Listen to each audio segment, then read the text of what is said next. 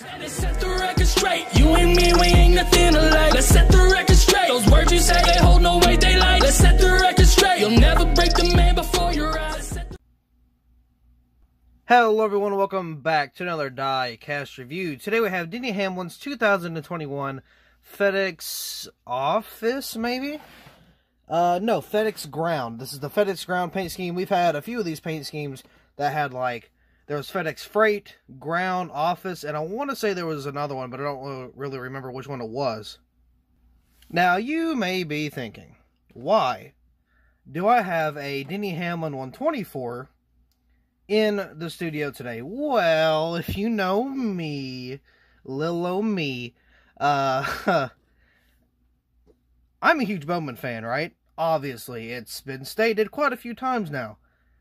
But I also like doing sets of cars. So, like, let me get a good example. Well, say McDowell's Daytona 500 win did not get made. Let's just say it didn't, right? I made the Bag Diecast race version of the final lap, and I would have made, which I mean, I did make the race win too, but I mean, if it wasn't produced, I would have made it and kept it to have like a, kind of like, I even posted a picture on Instagram of how it would be. It was like it would be the winner, and then the last lap crash being the biggest, or most damaged car, which was Bag Diecast's. Of course, he was the one that kind of went into the fence. So, yeah, I mean, that's kind of like my idea for like a set. For example, it was the Clash, right, for 2021. I don't know why I said it like that. 2021, where Kyle Busch won, where Elliott and Blaney got into each other and took each other out in the third place, which was Busch, kind of came through and won. I already got Busch and Elliott completed. Now I'm working on Blaney, so that's kind of like a little set, right? So, with me being a Bowman fan, obviously I would hope at least that they are actually producing the 124 of the Martinsville win. So, of course, that leaves me to make the race version for Denny Hamlin, because he had a little hissy fit, got in front of Bowman, and was not very pleased with how he was raced. But, I mean, it's kind of hypocritical, I'm not going to lie. I know we brought this up before, it's already done and over with, nobody's talking about it anymore. But he did the same thing to Elliott at Martinsville. Same track, same everything, same situation, except for Hamlin was a little more aggressive with Elliott because he just pushed him right into the wall. I think Bowman got underneath Hamlin, and then they either Bowman came up or Hamlin came down, I don't remember, or it was a little bit of both. And then, of course, Hamlin, you know, kind of spun around, got put into the wall a little bit, and he was not very happy. I have already made the 164, you can see that on my Instagram, but I have not made a diecast review of it yet, but you will see it shortly, trust me. So here is the 124, of course, the clean version, so I can go ahead and get it out and do all the little details that I have to do, because I still have the reference pictures. And, well, if I can get this out. So that's going to be pretty fun. I've been working on a couple 124s here recently. I just finished the 2008 Dale Earnhardt Jr. Richmond crash, where Kyle Busch kind of did almost the same thing as Hamlin and Bowman, where they just kind of got into each other and then I kind of spun around. So not very good for being a junior fan such as myself, but you know, it is what it is. See, even I'm not salty about stuff. I make crashes of my favorite drivers. You know, it is what it is. That's what I do. It's what I like to do.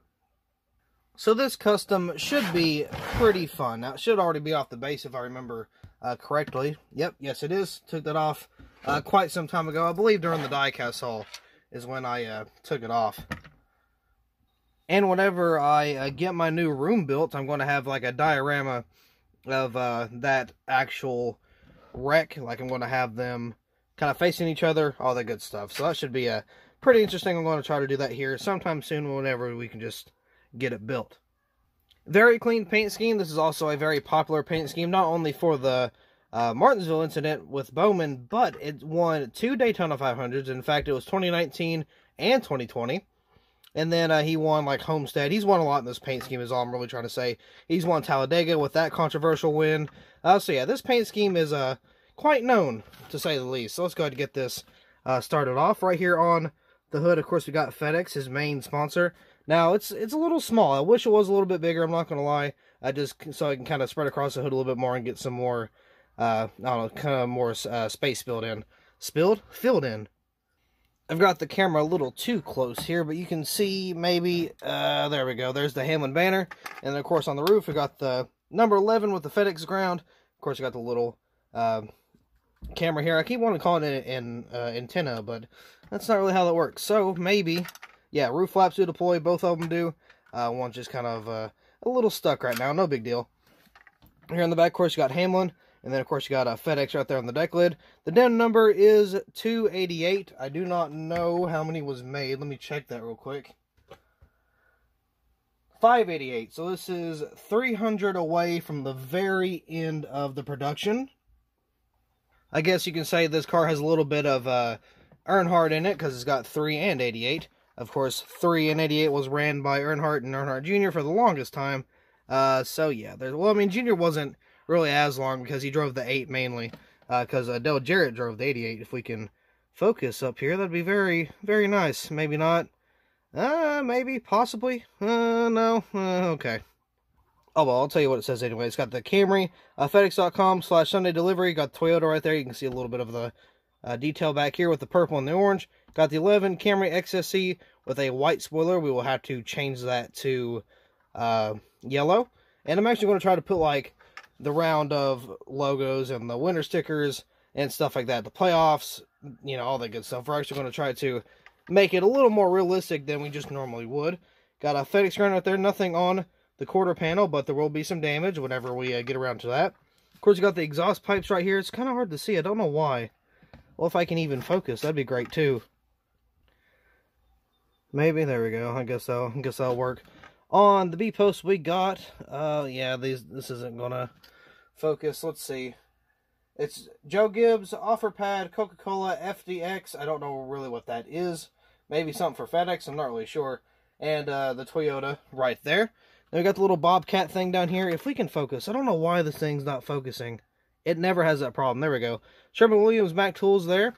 Got sports clips around at the front. Of course, you got the NASCAR Cup Series again will be changed to the playoffs, and then so will the NASCAR race car. It'll be to the round of... Was it round of 8? I think it was round of 8.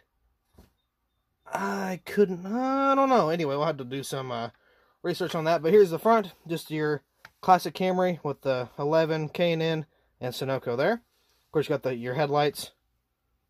And then let's pop the hood. If we can get it... Oh, maybe? No, we're going to have to use something to kind of get it out here. I'll find something. There we go. Now, underneath the hood, of course we got the engine bay stuff. We got some sponsors.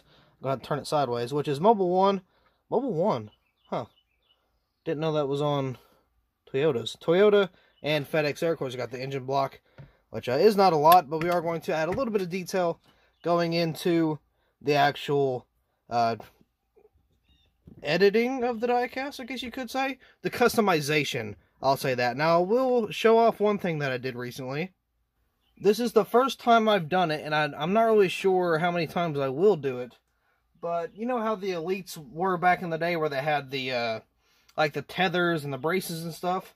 Well, I did this to my Dale Jr. Richmond. I mean, it's nothing crazy. I don't really think it looks super accurate, but it's just for a little bit more detail. I added some rubber bands in there and kind of glued them down, made them look like, you know, tethers. So, I mean, well, if I can focus again, that'd be nice. You can kind of see, like, I mean, it's not really the best thing, but they do kind of, like, expand and stuff when you put the hood back far enough. So, that was my first time doing it. I don't really know if I'm going to continue that for very long. And if you're wondering, no, here's a little sneak peek of the back. I did not do the back because I couldn't find any, like, not vantage points, any, like, base points, I guess you should say, on the bottom where I could connect the stuff. So I couldn't really have a whole lot of room there to work with.